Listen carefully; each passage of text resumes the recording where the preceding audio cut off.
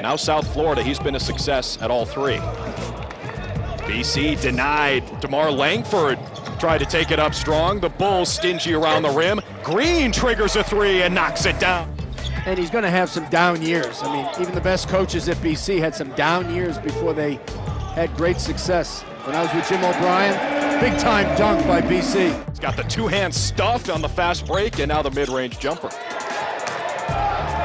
More defense for Boston College leads to offense. And the slam for Kanye Jones.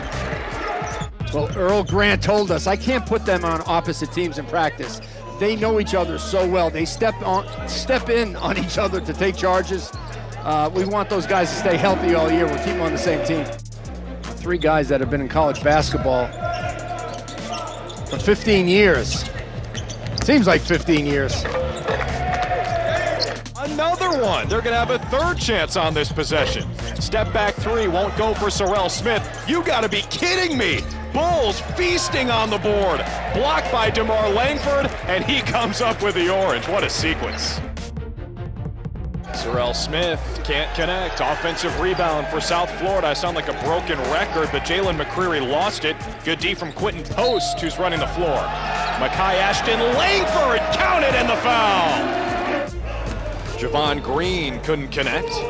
Here comes Ashton-Langford, dangerous in transition. Feeds it to his brother DeMar, who scores it. Yeah, I'd say those two guys have pretty good chemistry. 2 of 5 siblings. Right to the rack. It's Russell Chiwa on the flush for South Florida. Ashton-Langford around the Karnik screen. No look to Bickerstaff. To the hole and one.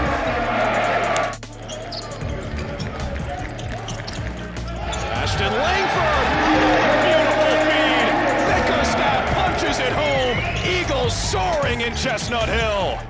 No one scored 60 on South Florida this season until tonight. Boston College cracks the code and wins by 15.